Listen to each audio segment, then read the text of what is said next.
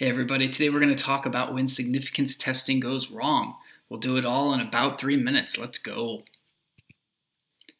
So when we run a hypothesis test, there's two possible things that can happen to H0. It can be true or false.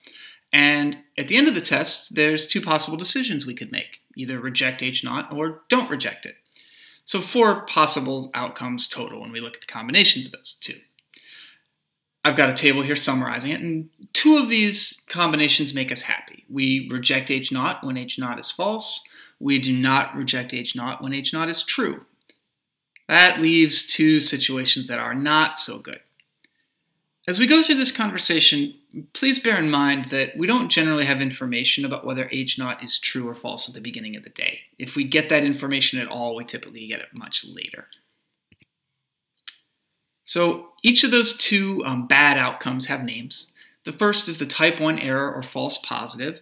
That's when we reject the null hypothesis when the null hypothesis is true. So something happens by random chance and we mistake it for being significant. The second thing is a type 2 error or a false negative. That's when the null hypothesis is not rejected when in fact it is false. So there is something going on and we just didn't pick it up with our test. The names false positive and false negative come from medical testing, where the logic is very similar to significance testing. That test, you may be testing for a disease, you may have it or not have it, the test may pick it up or not pick it up. Overall, type 1 and type 2 errors are summarized in this table. The check marks are where we have the outcomes that are what we would hope for.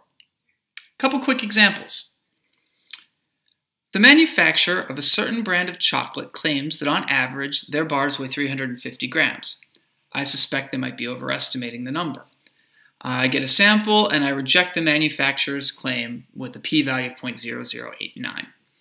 Now suppose that the manufacturer was actually right and their chocolate bars do have an average weight of 350 grams.